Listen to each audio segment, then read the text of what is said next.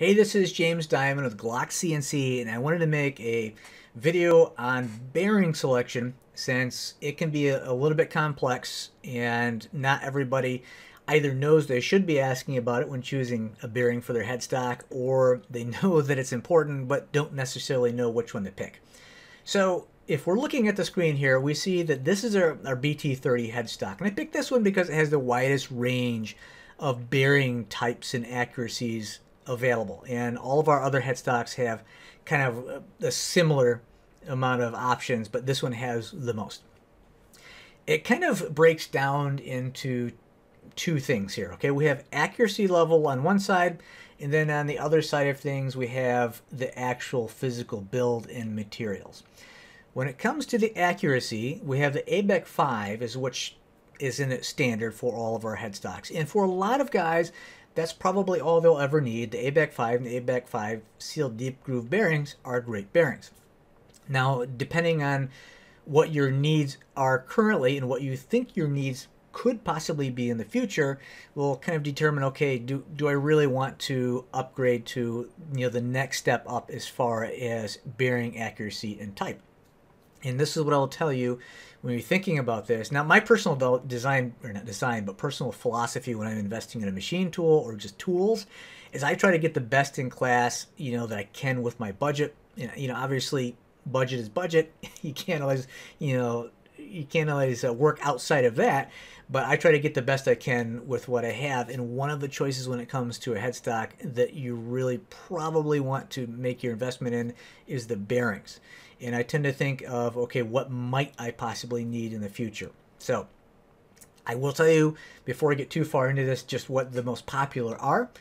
It's going to be the ABEC 7 angular contact bearings and the ABEC 7 deep groove bearings. Those are the most popular, okay? And as far as accuracy, after we go from ABEC 5 to ABEC 7, it goes into ABEC 9. ABEC 7 and ABEC 9 are what you're typically going to find in large commercial machine tools. ABEC 9 is what you're going to find in those really high-end machine tools and grinders. And this is something I will throw in about the ABEC 9 since we're on accuracy itself, that if you're going to get the ABEC 9, then you would do well to invest also in doing a secondary grind. Let me see if I can bring up an image here. Okay, so this is not a real great image, but you'll understand what I'm talking about. So there's inside here is a taper where the tooling fits, right?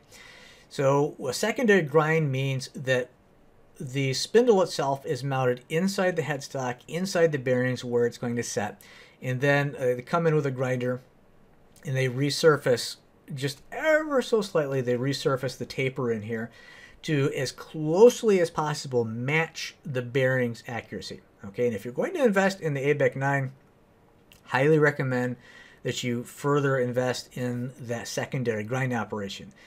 There are going to be a handful of people, and we've sold to labs all over the world, R&D guys, and even guys that just, they're hobby guys, but they're really serious about their hobbies.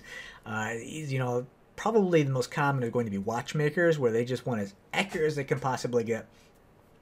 They may even pay a little beyond what the standard secondary grind is, and they'll have us send it to a machine shop that has, or a grinding shop, I should say, that has very specific machines that they can get this, into the millionths and, down to maybe as little as like 20 millionths.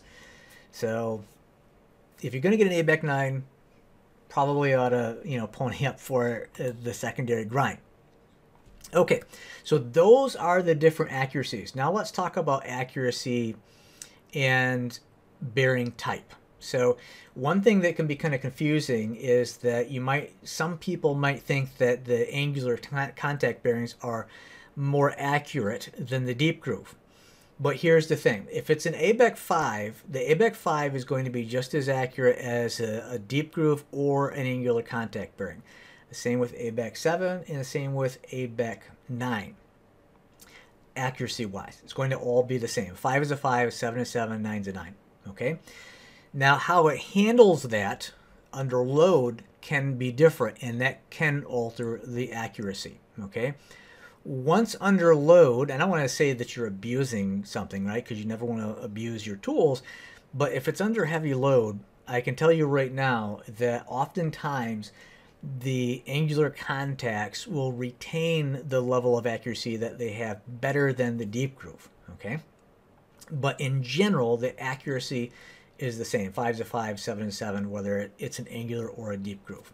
Now, angular contact bearings, deep groove bearings, and then we'll also talk about materials. This is a typical deep groove. This is what probably the vast majority of the bearings are in the world like this, and most people think of, okay?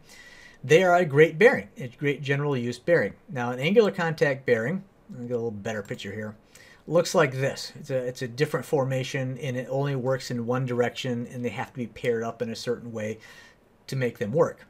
The advantages are, number one, and this can be a huge one, is how they handle load really makes a difference thermally.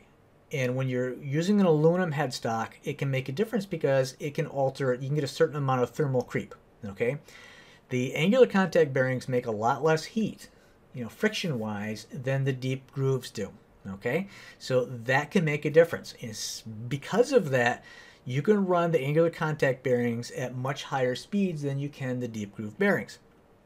This makes a big difference when it comes to a duplex set. In fact, let's go back to this picture. When it comes to like a dual stack of bearings like you see on the image, that's more, even though this is incredibly rigid and it's a great way to go, it does introduce more heat. You've got twice the bearing up there, right? So getting angular contact bearings in there can make a significant difference in the amount of heat that it actually generates on specifically the VT30, the 5C, and when we eventually introduce the Cat 40. Okay, the other advantages when it comes to the angular contact bearings are they will have a nice long life to them. We can't X out of this here. They have a nice long life to them. They will last longer. They can be incredibly rigid when they're set up in a duplex way in there, and higher speeds. Now, when it comes to the materials used in there, the ceramic balls, hands down, are the best. I have run lots and lots of headstocks, and I can tell you, I know it's a big investment, but when it comes to when I purchase things, that's going to be running in a spindle, I try to get ceramic if I can. If I can fit it in the budget and it makes sense, I go with the ceramic because they just handle heat so well, and they have a great life, especially if you're ever going to cut anything that might, I know a lot of guys won't, but if you're ever going to cut anything, let's say like a carbon fiber or something else that turns kind of like an abrasive dust, it's almost impossible to keep the intrusion out of the bearing no matter how well you've got it sealed up, whether you got it with a labyrinth seal on there or whatever you got. Intrusion over time will happen. They handle it the best. They have the longest life. But for me, the biggest thing is how well they handle heat, and they really keep things accurate. Okay, I understand not everybody's budget will fit that, but they are the best. They are the best. So there you have it. Hopefully that makes sense. In a nutshell, ABEX 7, the angular contact bearings are most popular. The deep groove ABEX 7 next to that. If you're really going to maximize the performance of your headstock, the ceramic versions, those are definitely the top tier where they get the best performance. So hopefully that didn't confuse you and that made sense when it comes to your selection.